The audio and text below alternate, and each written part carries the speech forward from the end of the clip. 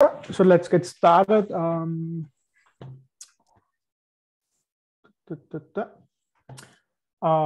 Yeah, I'm the happy one who present the last chapter, rewriting R code in C++. Hi, Lila. So why we should even care about it? The main thing is, as we talked in the previous chapters, mainly performance. And as we talked in the previous chapters, if you do something for performance, you also should think first about it, if it's even worth it. So yes, it can be worth to speed up your algorithm, but if it doesn't matter overall, you shouldn't do it. But overall, C++ is a really good way to make more performant code, especially for iterations which depend on the previous outcome, which cannot be vectorized. In the book, he presents us with the RCBB package. So that's from Dirk Edelbeutel, don't know how you call him. And that's a really, really nice tool because it allows us to really work R and C++. They really fit good together because you could anyway write C++ code and use it. But thanks to this package, it allows you to connect it really easy, especially if you're writing packages and stuff like this. Overall, it's a simple package you would install like any other package, and you only have one prerequisite, and that's a working compiler in C++. If you load the package, you can straight away write C++ code. So this function is exported from the RCBB package, and inside I can define a string, and the string itself, this one, is a C++ function. And if I write this with the function I'm pool to string, it's already, so if I run this, it's available in our R environment. As you can see here, if I look at the function, it directs us to a pointer, so it's in the memory, the function. And we can call it in R. So that's really easy and really cool. For the people who never looked at the C++ code, that's more or less the main difference, how you structure a function. Above, you see a simple, very simple function in R, which declares an integer and returns it. And below, you would see the same function, but in C++. So the main differences is we don't assign anything in C++. We just name it and then do the brackets, and that's a function. The second big point is that C++ is type correct. So you have to predefine here the output or variable types. So you always have to say, okay, that's an integer, that's a string, etc., etc. I think that's really good because lots of mistakes, etc., coming from or bugs coming from if you get an input which is not the correct type. So that's type correct here. One big thing which I every time forget is you have to use a semicolon to terminate every statement. And that was back then also common in JavaScript, but you don't need it anymore there. So yeah, I think it's still common in PHP, but I'm not sure.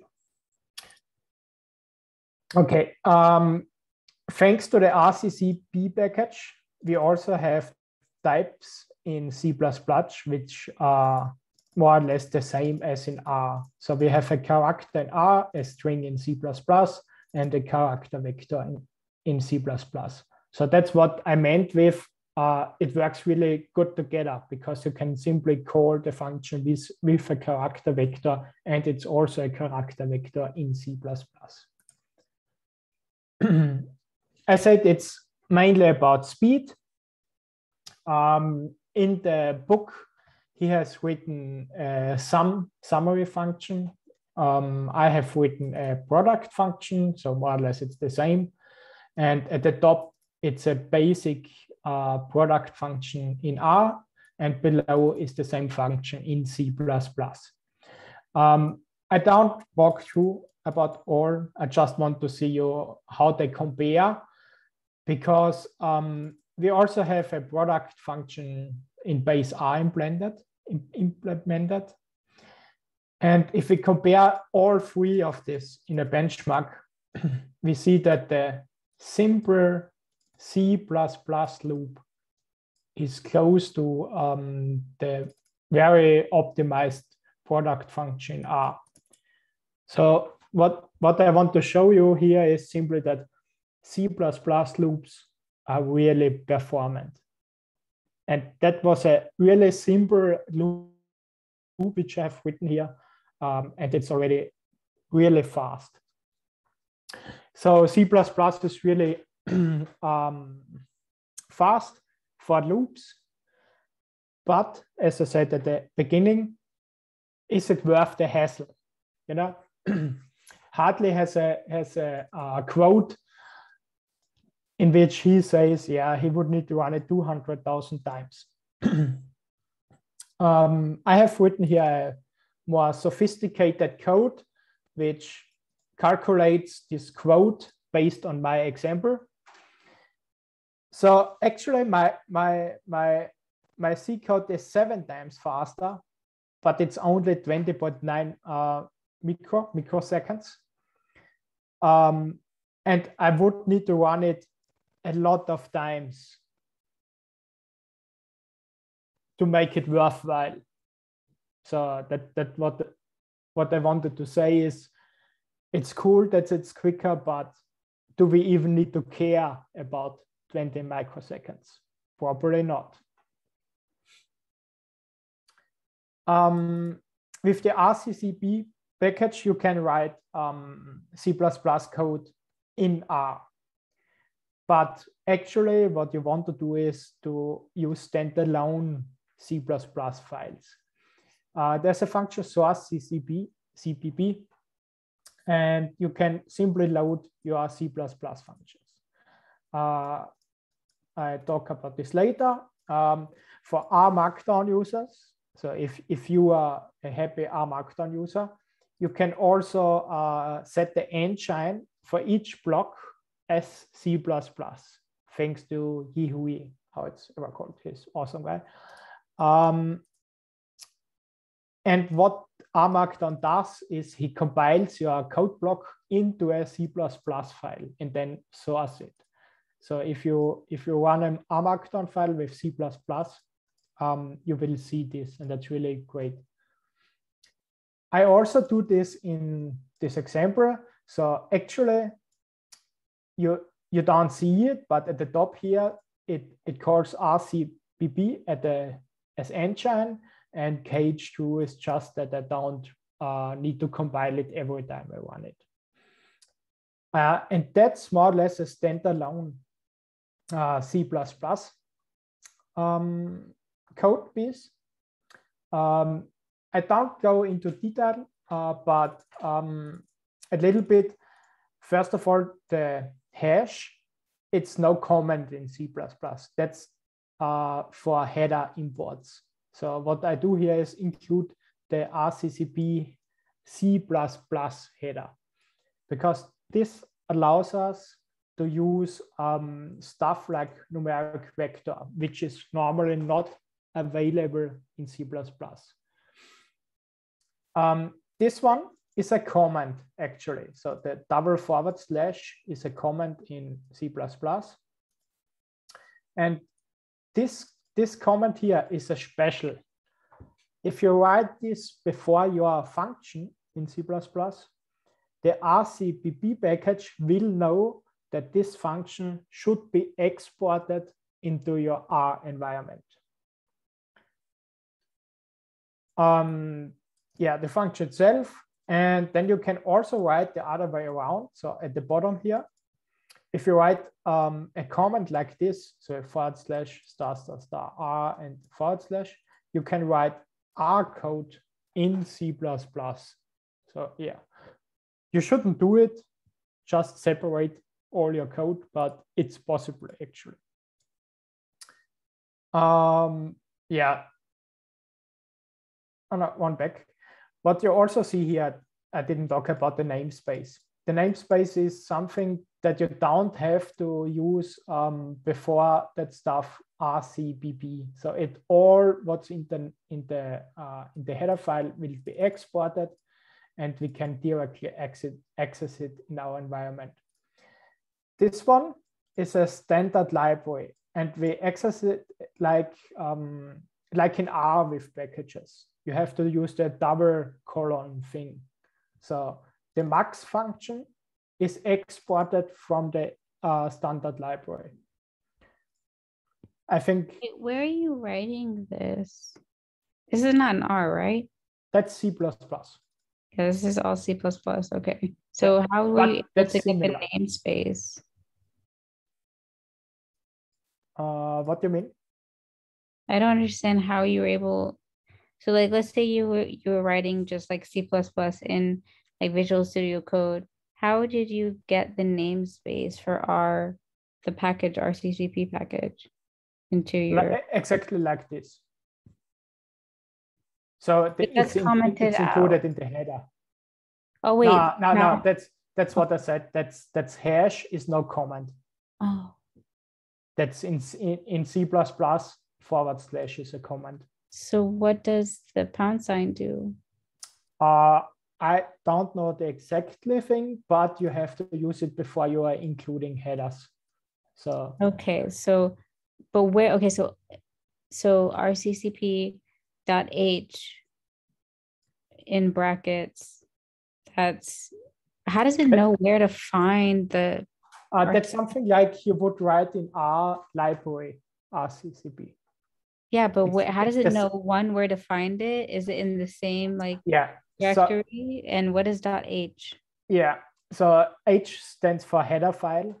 That's just like a definition file in RCCP in C++. Where it knows where it lives, that happens when you install the RCBB package in R. It automatically links this to your C++ library. Like when you install an R package, it gets automatically installed into your library package somewhere on your on your R folder. Yeah. Just like in R, where we use library library it download the package and we can use it. So this is the same with C++. Hash include is something like library and put some stuff like that. Oh, but this is you're writing the C++ in R where it can find, it knows where to find. Because I'm thinking like if you were writing this isolated, how would it know where to find? Yeah, the compiler knows it. So C++ is a compiler language, and before you can run C++ code, you have to compile it. And as I said, as prerequisite for the RCBB package, you must have a compiler installed. So you have to first install a C++ compiler and then install the RCCBB package in R, and it automatically links this library to your compiler. Got you. Okay. It's actually not always that simple. For example, I had to hard link this header file, but you can look it up. But overall, it should work out of the especially if you write it in R Markdown, thanks to R Markdown, it's already included, and that it knows everything where your compiler is, etc., etc.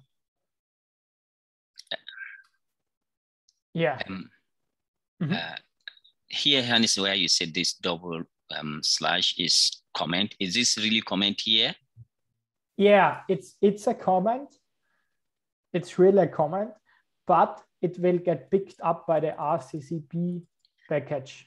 Yeah. In R, because that's a special for him, and he knows everything after this he needs to export into R. So it's a special case, but yeah, you write comments like this. You only need one / actually. But yeah, it's a comment in C++. But I want to go quickly to, without explaining too much C++, and at the end, I would think we do a live coding of one C++ example, which we can take slower to understand maybe a little bit more about C++. Yeah, what I wanted to say is here, the standard library, which is automatically exported, is something like base : in R. That's automatically in your environment. It's the same with the standard library.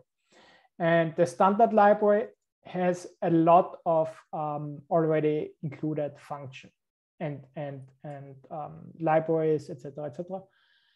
That means if you are looking for an algorithm, you should look in the standard C library, and there's already a lot in there. Thanks to the RCBB package, as I said, we also have data frame, environment, language symbol in C++ available. Also, if you give an object from R to C++, C++ will know the class on it. So example, this would be a C++ code. And if I say object inherits LM, I can check if this object has the class of linear model. So that's really good. And that's what I meant with they fit perfectly together. I can have an output of a LM function, a linear model in R, give it to my C++ function, and the C++ function knows that it's a linear model. So that's really great. One big catch, which also talks in the book, is missing values. As we know, missing values give us a lot of headache in lots of cases. A problem here is that C++ and R differently think about NAs. Start with an integer. If I do it in C++, an integer and +1, it will give me a number.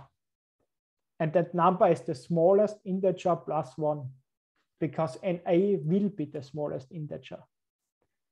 So you have to think about it. If you write any code and you calculate with it, it could trigger some big mistakes, because NA is not nothing. For doubles, you should use NaN in C++. That's also common in other languages.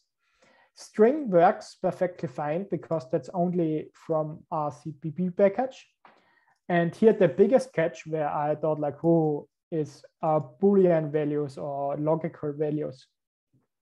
Because R knows true, false, NA. C++ only knows true and false. And if you have an NA value and give it to C++, it will be true.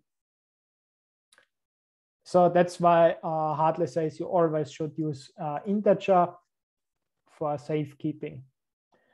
Vectors work with the special cases like we would expect in R, where you also can define the specific NAs.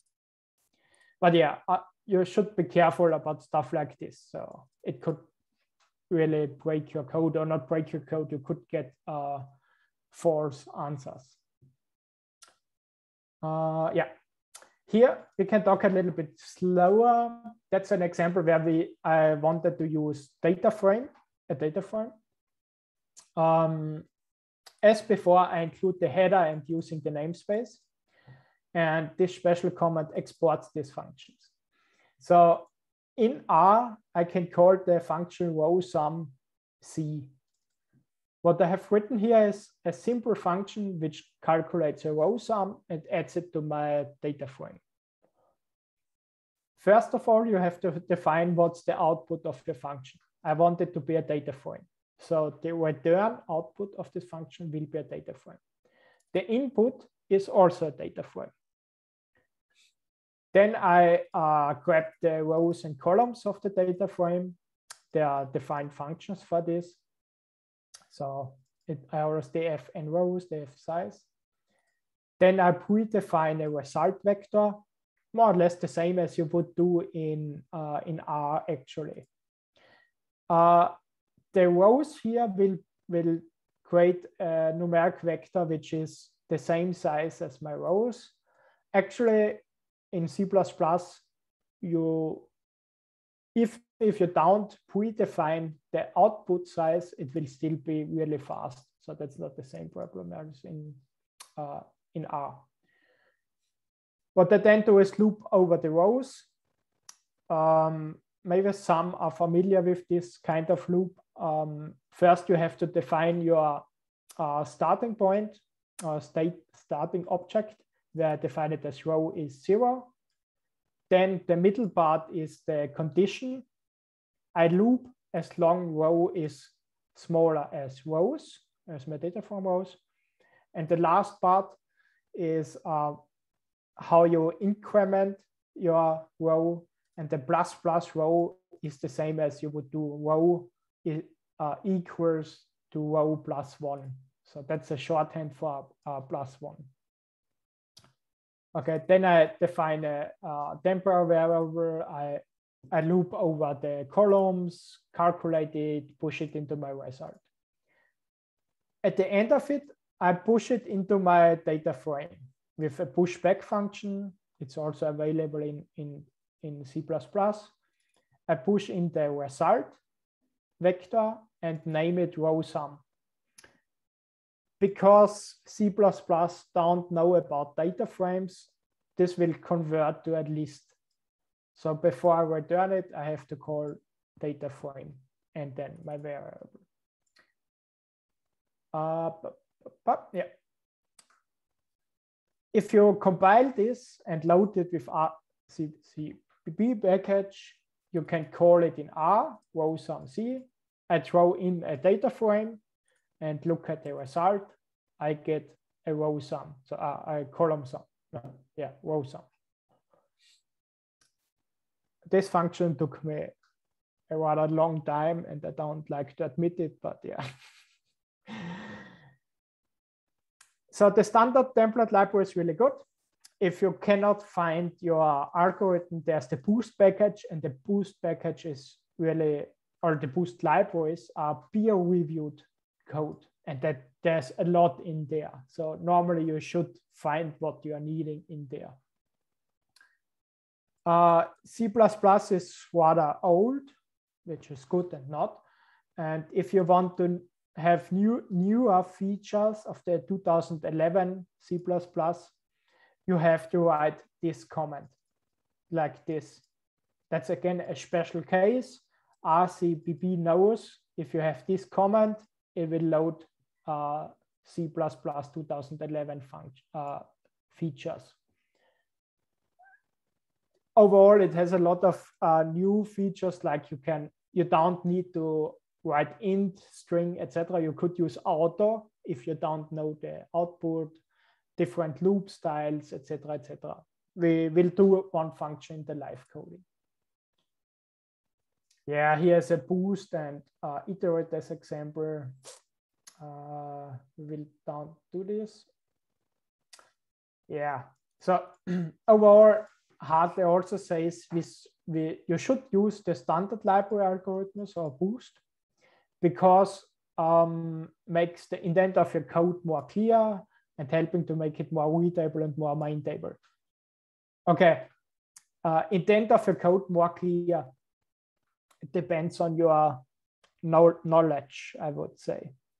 I think it's the same as in R. When you sometimes help someone, it's easier for them to understand if you write a simple loop and not something special like a map. For me, map was always really difficult to understand, and it's more easy if you write a loop. And here it's the same. So he also gives a an example which calculates the interval, and it's the same for ggplot breakpoints. So that is more or less a function like this. And he uses different algorithms, a different loop style, etc., etc. It runs, but if it's more understandable, as I said, it depends on your knowledge. Yes, it's clear. I know the code and I can read it really quick, but not for everyone, I would say.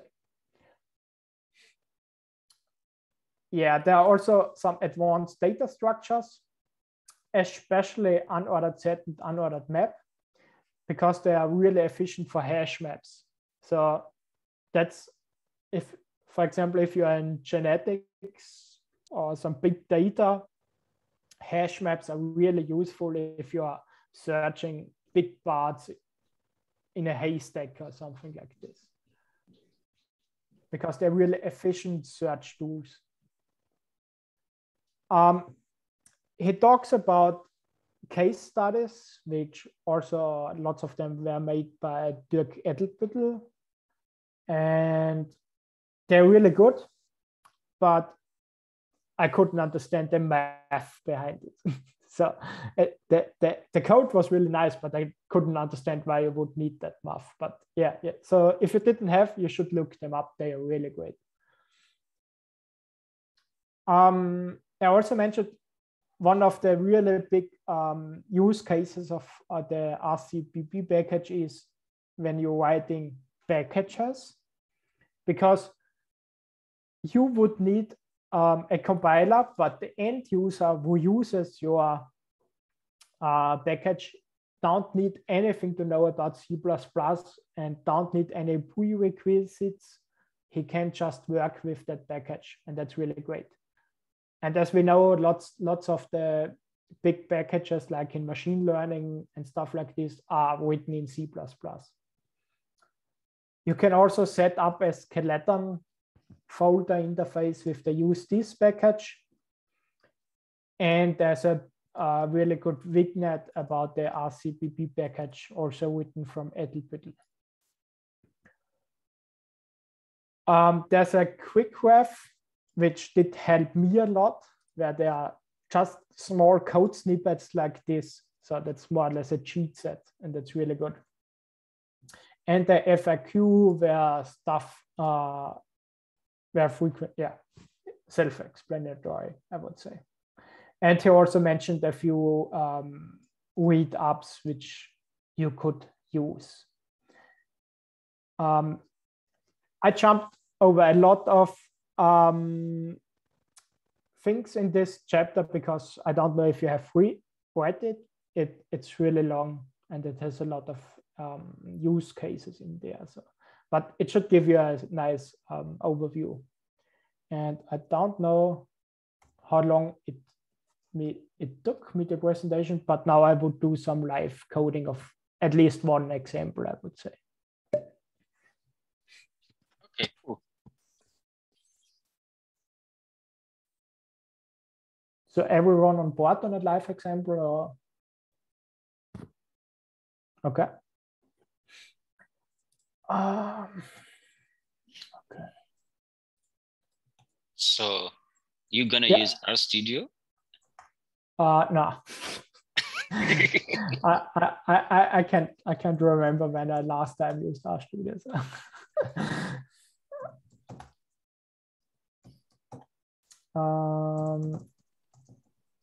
You probably write a simple. Are you using pygY or something like that? That gives you like when you type in your command prompt, I can see that it's predicting.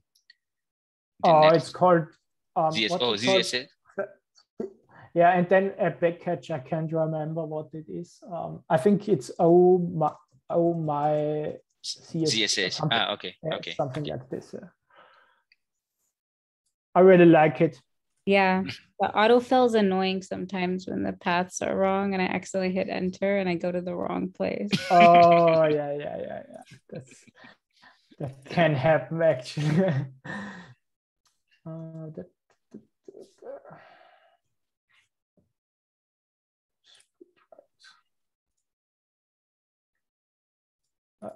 Good luck. Is big enough? Or? Yeah, I love okay. how in the slides you said you was trying to read that quote. It says, "Can I use RCCP and VSC?" Yeah. Absolutely not. And then you go and use RCCP Yeah. and VSC. That's why I was asking the question.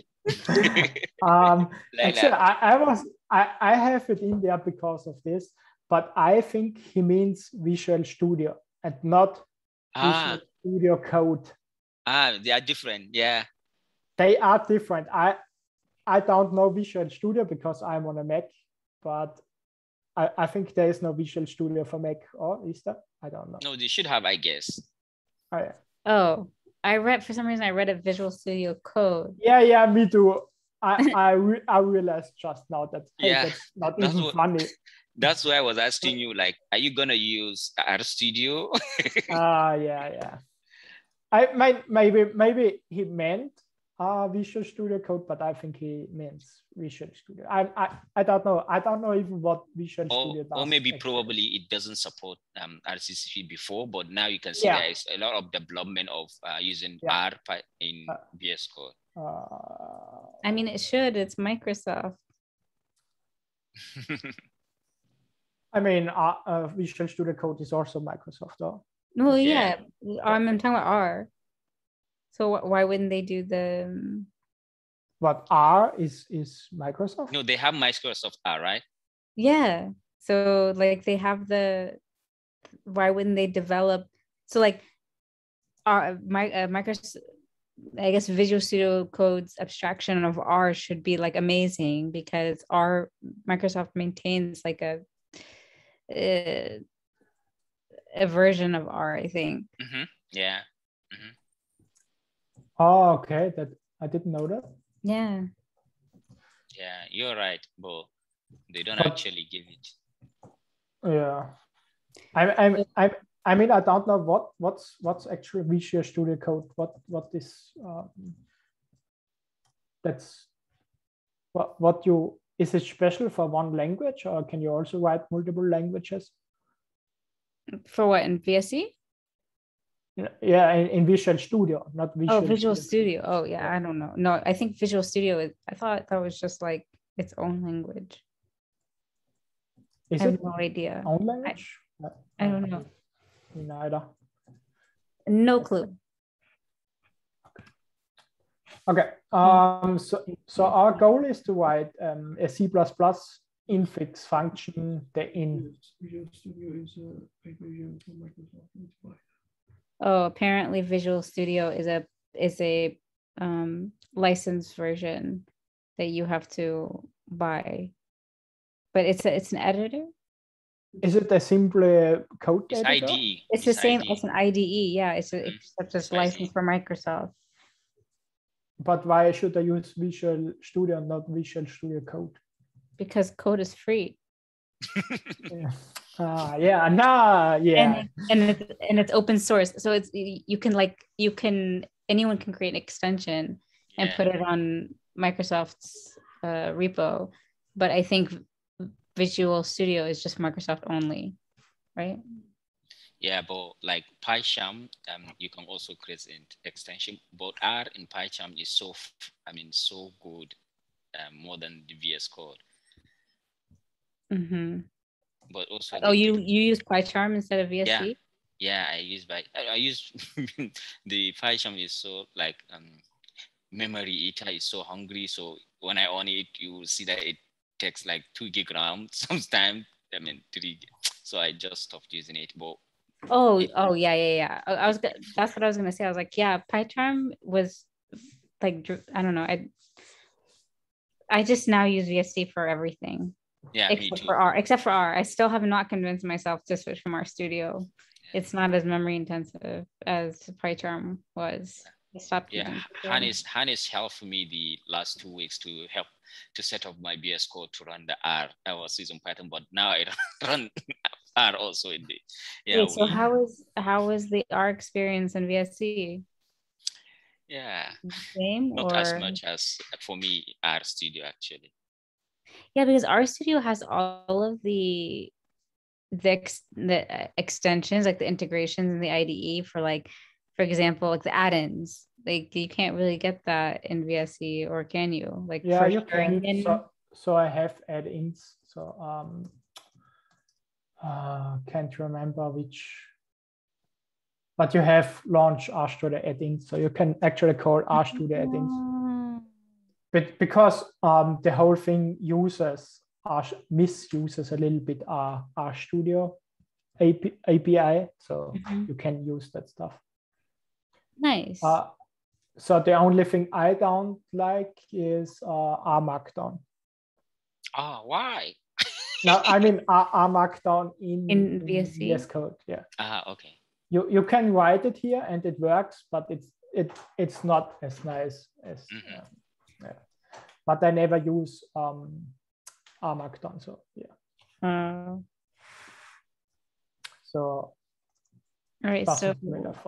Okay, so we have some R function that you just whipped up in the last 2 minutes. Yeah. What is this? Haystack needle. Yeah. So I said I just want to make a in operator in C++. So that's just a catcher for the in function. So if I run this, the infix R, I can give it one vector and then another vector, and it will return me everything with what's in the second vector. It'll return what from the second vectors in the first vector? No, only, so it's a haystack and a needle. That's a common problem. And the haystack is more or less you have anything in there, and your needle is what you want to return. Oh, got you. So it's basically simply this. Got you. And this one is only so I subset it. So I want this result. I don't want the true and false, because when I would use it like this, I would get a true false. Makes sense. Yeah. And so that's simply a catcher for this function, so I can use it in the benchmark. Then this sources or C++ file, and it compiles it on loading. So when I do this, okay, now it throws an error because it's not finished, but it will compile it. So it will compile the C++ and then load it in here. This one is just that we have a little bit more, because now my haystack looks like this, and my needle looks like this. So I want to compare. I want to search where something like this is in my haystack. I think that's like something like you would do in genetics. If you have a big, for example, if you're looking for specific triplets or chain locations, you have a big millions of rows, and you would look for some specific triplets or locations. Yeah. So I would think about it this way. I don't know if actually the C++ code would be quicker, because I think this one is quite performant. Pretty fast. I think even for 1,000. Yeah, because that's really just a few microseconds. But yeah, so at the top, I start with loading C++ 2011 functions, because we use a different loop, because I really like this, and I will show you how it looks. And now this one was your question. So this code here will look for the header of C++. It should find it. It needs a little bit time. Yeah, now it found it. So now you see he loaded it, and it needs a little bit of time. That this works like this, I had to fiddle a little bit around, because automatically it does not know where the header file is, but I like to use auto-completion. So I filled around to get it working here, but yeah. I also want to include unordered set for our hash map. And we will using the namespace. So we don't have to write every time CPP. So that's our header finished. You can think about this like library CPP, etc., etc. Next up is this special function or comment. And this one, like I said, the next function after this will be exported into R. So you have to write it exactly like this, otherwise it won't work. Then we have to define a function. I have letters here, so we will do a character vector. That's what I meant. It's auto-completion now for me, so that's really helpful. And it takes a character vector of, let's stick to the same as here, haystack and character vector nil. And I want to return a result. So I always begin like this. So that you also know, like this, I can also use to find everything in there. So that's really helpful. Right. And I can walk like this and define a result. So at the moment, the function does actually nothing, but we should be able to import it, hopefully. You see, it takes a little bit time. That's because it compiles it. And now if I call infix C, we see that the function exists. It knows, R knows that it's here. And it points to a pointer in the memory. So the function itself is compiled in the memory. Okay, so that's really cool. So we have written some C code, simply imported like this, really. It can't get more easily. If you have ever written C++ without any tools like this, you think, wow. And you can straight. I don't get it though. What? So so you had to export, you had to run line 9 so that the infix R function is exported. Again, what? Oh, no, wait, hold on. I'm trying to understand. So this side is R. I understand the R part. Yeah. But how the export on this, like, okay, so you have on line 7 a character vector. You've defined infix C. That's the function, yeah. Yeah, and then so character vector. So you're telling it, okay, expect a character vector argument haystack, character vector argument needle. Mm-hmm. And then what is the chunk in nothing actually. It's just defining a result and then it's returning the result. So I get nothing back. Oh, so this function doesn't do anything yet. No, it just returns an empty result. I just wanted to show you that it compiles. That's really good to do sometimes. a small example. And it compiles and it loads into R. And it loads into R because of this, because of the source CPP. So that's the helper. That lets you pass a C++ file. Do we need to use that RCCP inside the function? Yeah, this RCCP, do we need to use that inside this function? Line 9? Line 9. No. You can also write it like this. You mean this? No. The C++ code. Oh, C++. No. That's namespace. Yes. Yeah. It also says namespace RCCP. It's the same. It's the same as an R. Really, it's the same. It's like I can write this. But you've already loaded it, so it doesn't matter. Yeah, exactly. And it's the same here if you're saying using namespace. Mm-hmm. Got you.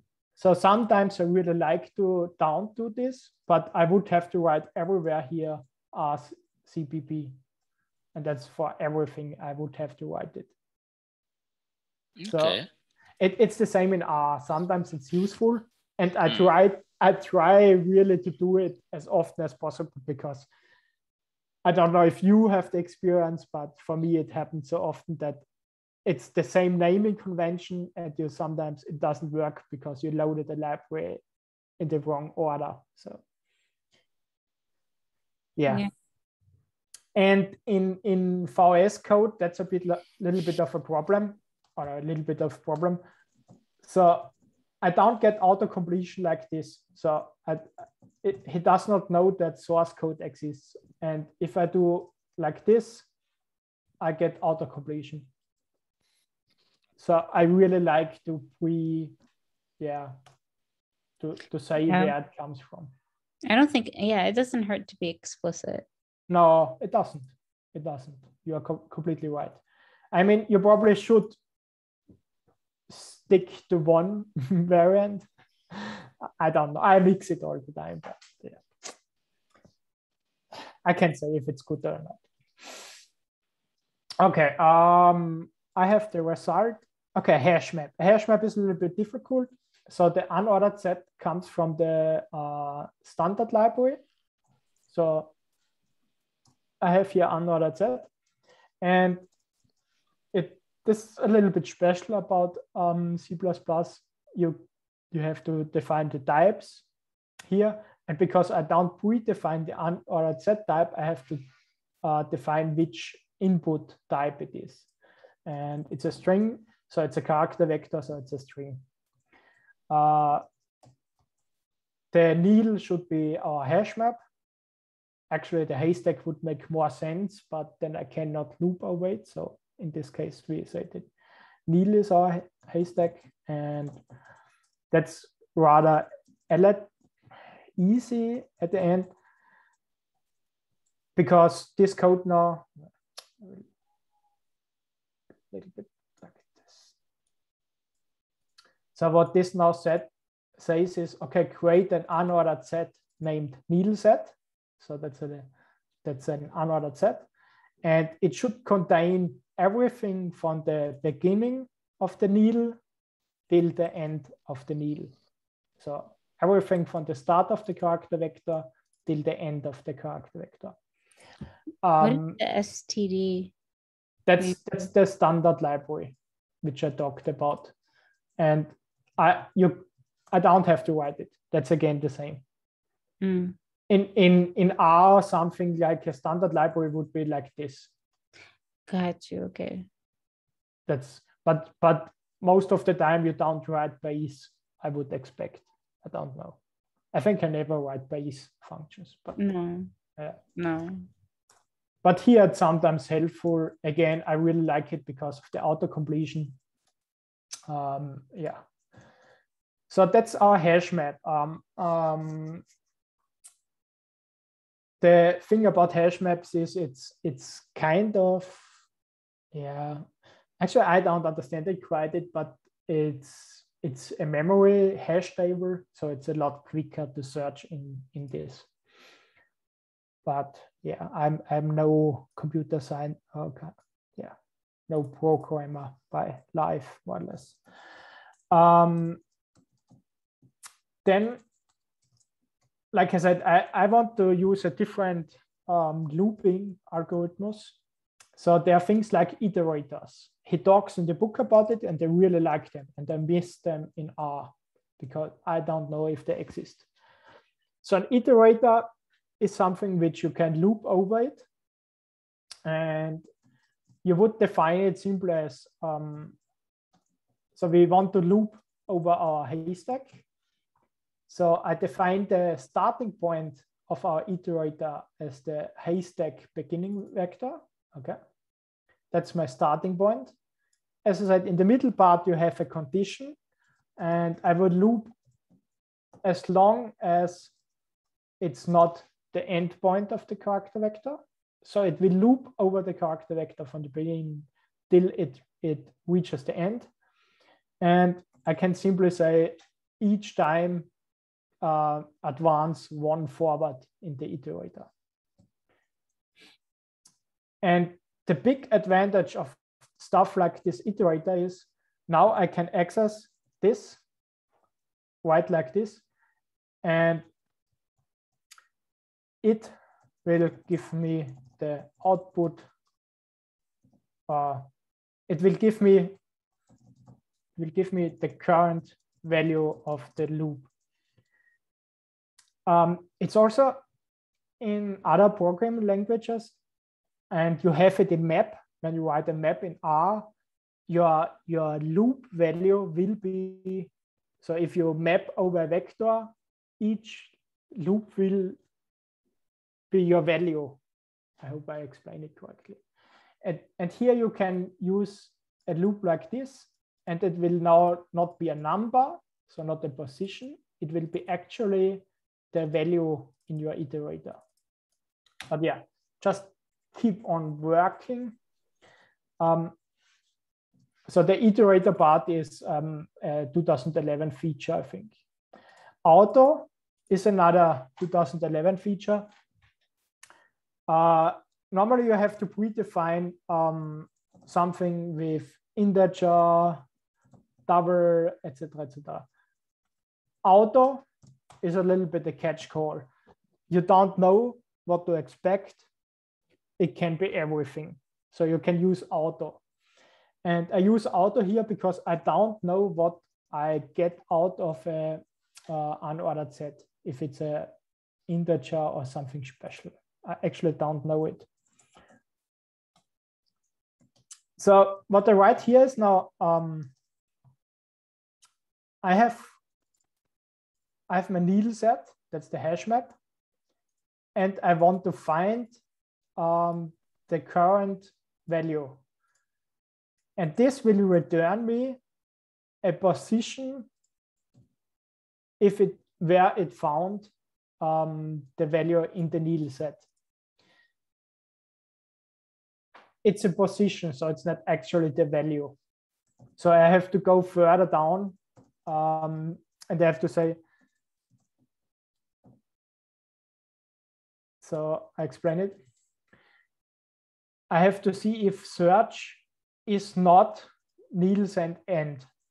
And here that's a little bit special because end here, it says here, returns a read-only constant iterator that points one past the last element in the unordered set. So if it cannot find this value in the hash map, it will return you a number higher than the last point. So that's why this works.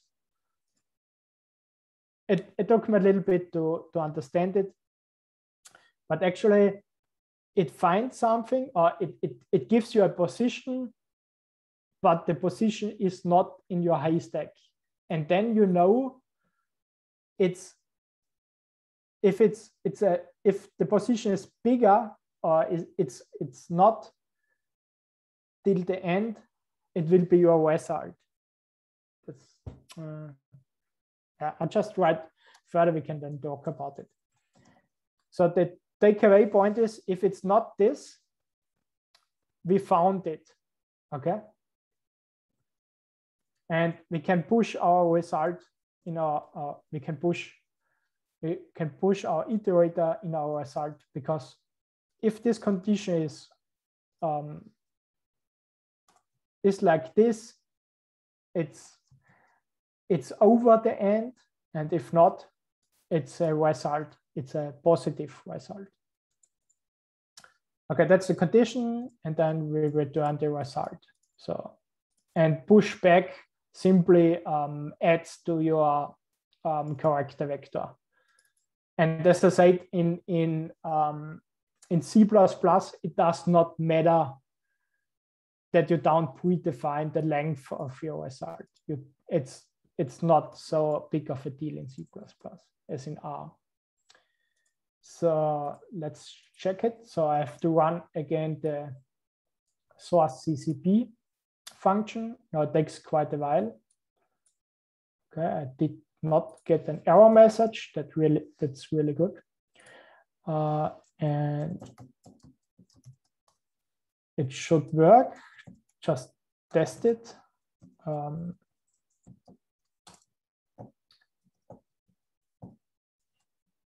it should return me 8. Yeah, so it works. Now we do a benchmark between these two.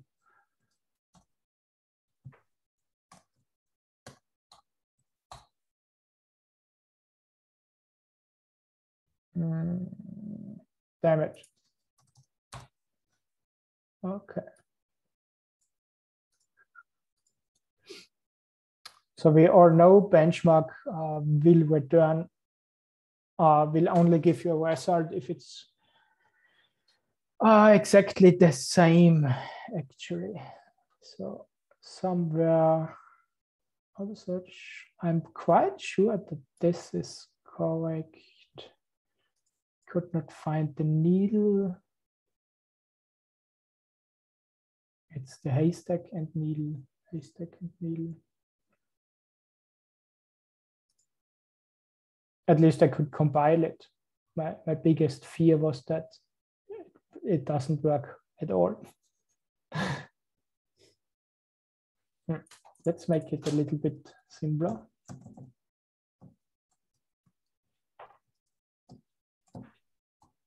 And search this.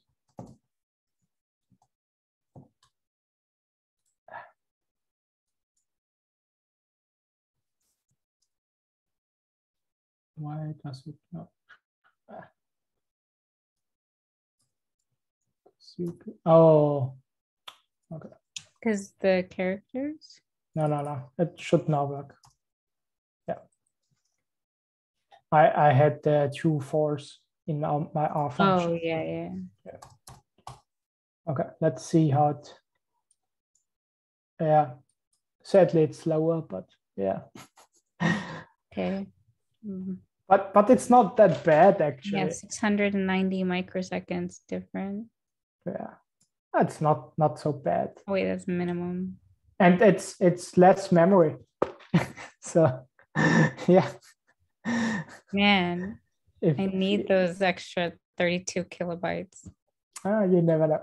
I mean, that's not the ideal example for a hash map. Actually, I think it would be quicker if we do a hash map on the haystack, but both are the same size. I don't know. It would be good if we could compare the haystack overall, but yeah. I can't think of a better way, but yeah. That's crazy. Did you like memorize this entire function? I did a similar one in the example thing. Yeah. So yeah. I would have messed it up entirely. But no, that was a really good demo. You actually understand it. Yeah. So it's the same as you would write an R function. It's like when you know, and I mean, okay, it looks a little bit different, but overall, I would think that if you know a little bit code, you can understand what's happening. I would say. Yeah, it's not terrible. The only place where you kind of lost me is the. Yeah, this one. Yeah, the plus plus IT, and then star IT, and then the. This one. Okay. Well, like just the end. Like I don't know, like that kind of notation, and then that if statement that inside of the for loop. Yeah. I don't get that. Yeah, but it also didn't work for me, and I did remember it because I think it took me an hour to understand how I can find something in a unordered set and how I return it. So it wasn't that easy for me also, because I had to read what it says in the help, but you have to understand what he means with it's one past the end. So what does mean one past the end? So that's why I use here auto, because I tried everything. I tried, I think, integer, everything, and it didn't work. So it already tells me it does not work. So I couldn't figure out what even I get out here. Wow. So it's not that straightforward for me, and I'm no C++ expert. I have written a bigger C++ project, I think 8 years ago, where I have programmed some microcontrollers, but that was just for fun, and it was more like, oh, it compiles not. And the biggest thing is when you, like example, I forget here semicolon, and you want to compile it, you get an error, which is okay. This one is straightforward, so expect that at this position. Yeah. But often these errors are really not understandable at all. And there are a lot of R functions. There are a lot of R errors. You just left not really knowing. So okay. Yeah. So we talked a little bit about C++, and the takeaway what I want to give you is that if you're writing a C++ function, this package is really, really awesome. Because as you saw, I can use a character vector from R into C++ and also back. So you don't have the middleman is managed. So it really works straightforward. And that's the good part. Do you think like one of the main use cases, well, I know you had a slide on use cases, but would you say the main use case would be iteration? Yeah, sure. I mean the whole what's it called, the MCMC, the Markov chain thingy. That's like iteration which depends on the previous iteration, more or less. Okay. As far as I understand it, I'm like I said, I know nothing about machine learning, but for me, Markov chain is something he needs to know where he was previously. So it depends on the previous position. And that's why I think, or I believe, most of that stuff is written in C++, because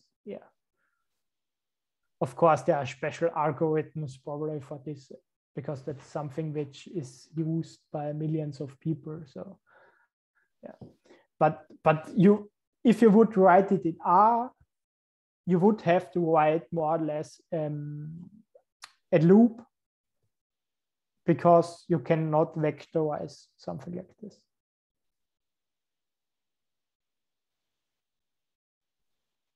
Because if you vectorize something, you have parallel output and don't have your previous iteration. Yeah. At least that's my my thinking. What I think also is if you have lots of recursive calls, like if you want to create something like the Mandelbrot structure, it's like you call yourself, you call yourself, you call yourself. That's probably something. And of course, there are data structures. And that's why I picked this example, or that's why I wanted to learn more about this, is because of the hash map, because I think R don't have a hash map. And this example with the hash map is actually something which is really often,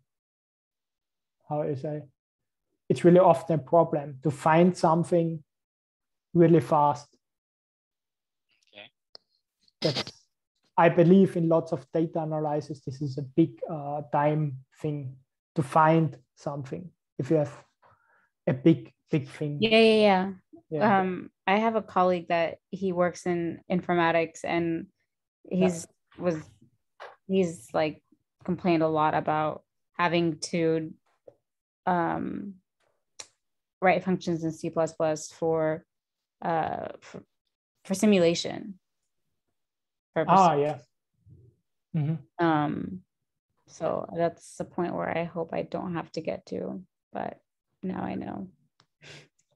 It works. Thanks, Hannes, for the great Hey, presentation. we're done, guys. Yeah.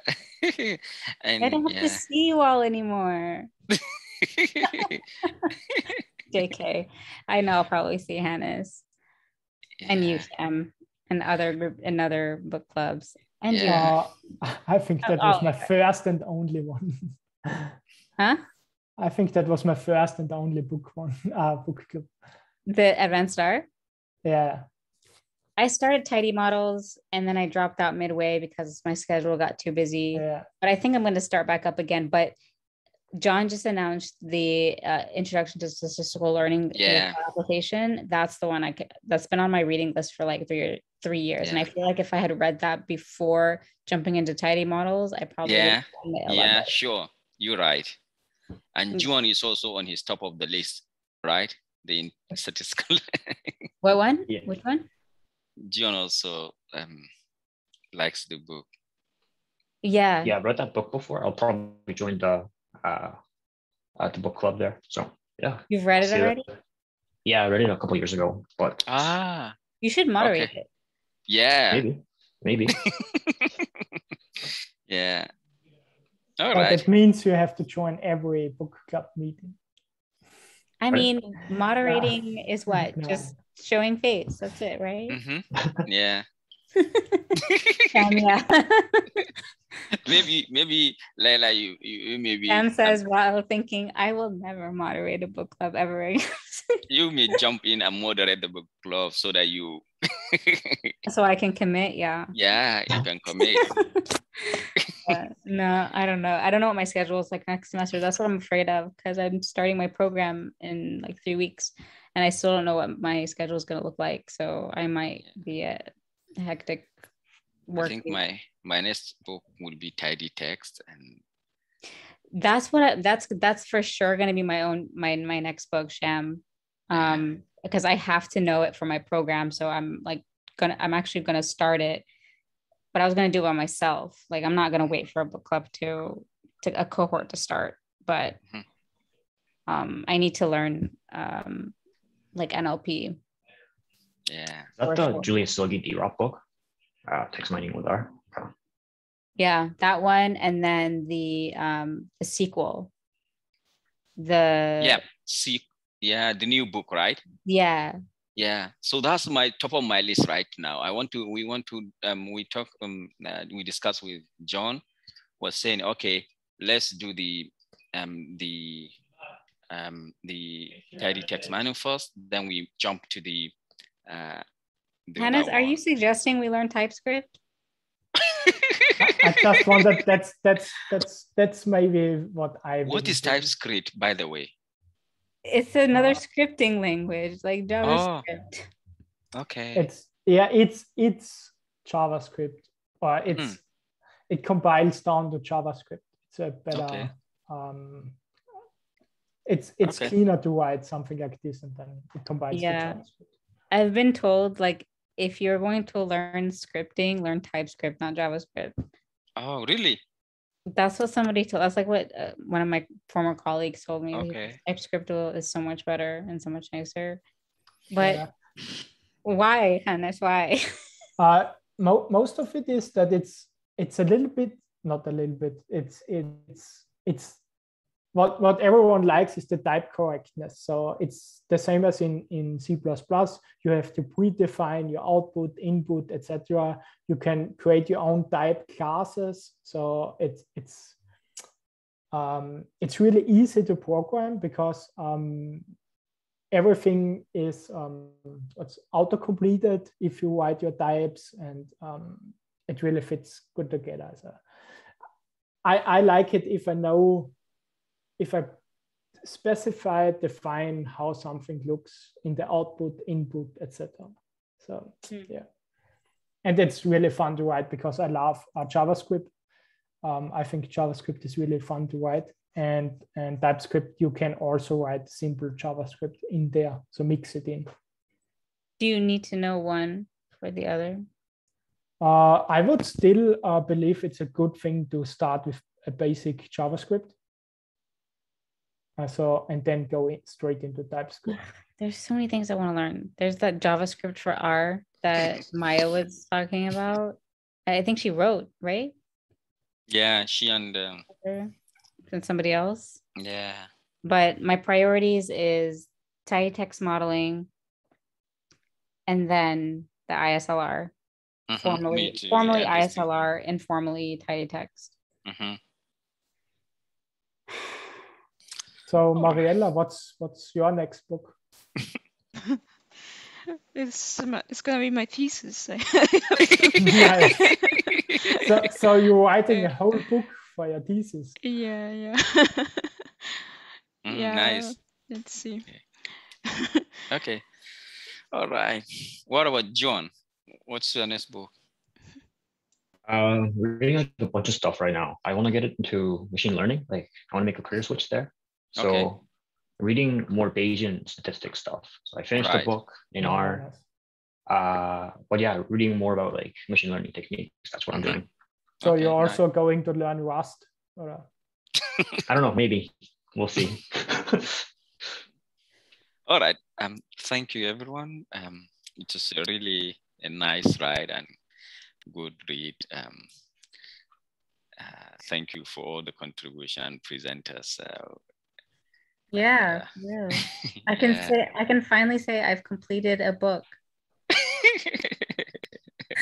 I mean, I guess it count if I didn't actually read the chapter, but just listen to the presentation.